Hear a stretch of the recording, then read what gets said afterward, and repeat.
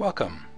This video is an overview of a CQG powered Excel dashboard built for CQG customers. This dashboard dynamically updates throughout the trading day. It ranks markets by their volatility. The volatility is measured by calculating the difference between the upper and lower Bollinger Bands and then dividing by the middle Bollinger Band, which is a moving average. The dashboard is constantly sorting based on the current volatility, with the lowest ranked markets at the top and the highest ranked markets at the bottom. Currently, we see the currencies and fixed income are the lowest ranked, while the highest are energy products and the E-mini NASDAQ 100. These Excel spark lines are showing how the volatility has changed over the last 10 5-minute bars. You can see that the E-mini NASDAQ climbed, but right now is starting to go down in volatility. The default settings for this spreadsheet are 5-minute bars, a 20-period look-back setting for the Bollinger Bands, and 2 standard deviations. You can enter in your own parameters. The intraday volume is based on 5-minute bars, and that too can be changed. To change the symbols, click on the Symbol tab and enter in the symbols. As this dashboard is dynamically updating the ranking order by volatility, to aid in how a particular symbol has changed within the order of ranking, there is color coding. Please recall that the higher ranked markets by their current volatility are on the lower portion of the dashboard.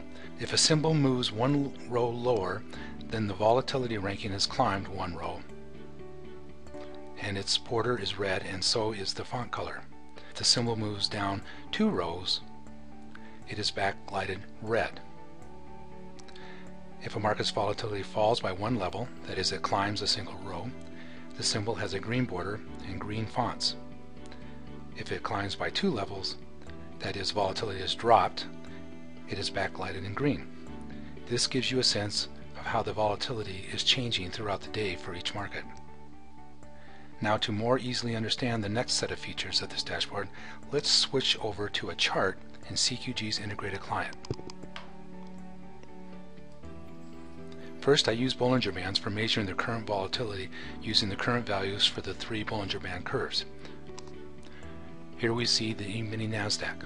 The Bollinger Bands are displayed along with the study displaying the Bollinger Band difference divided by the Bollinger Band moving average. We can see the study is falling just like we saw on the dashboard spark lines. On this lower chart, the Bollinger Bands are actually offset by 1. This is what I use for indicating on the last price column on the dashboard. I'll be showing you color coding to indicate if the last price is trading at the previous value of the upper or lower Bollinger Band. I use the previous value because it is a fixed frame of reference.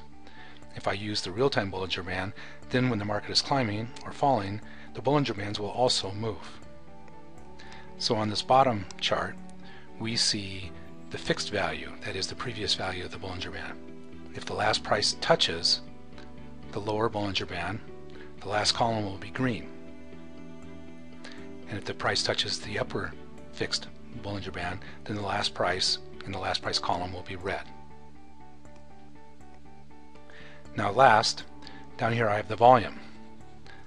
You can see that I have Bollinger Bands around it. Again, I use the previous value for the Bollinger Bands. If the 5-minute bar hits the upper Bollinger Band, then the volume will be highlighted in red. Let's return to the spreadsheet. The Euro FX is tagging its lower Bollinger Band.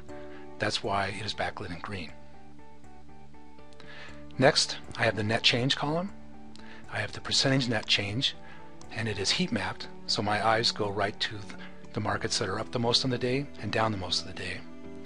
I'm using these bars here to indicate the net percentage change using data histogram bars. Over here on the open high low, see how this is backlit green? That's because the last price is within 2 ticks of its low. If the last price over here was within 2 ticks of its high, it would be red. Over here is the volume analysis. I have 5-minute bars. If the 5-minute volume exceeds its previous 20-period upper Bollinger Band, then this volume will be backlit red. I now have today's volume, yesterday's volume, the percentage net change, which is also heat mapped. Then over here I have the same symbols in this column as I have over in the first column, which just makes it easier for your eyes to follow what's going on this side of the spreadsheet. This concludes our video. For more information about CQG products and services, please visit cqg.com.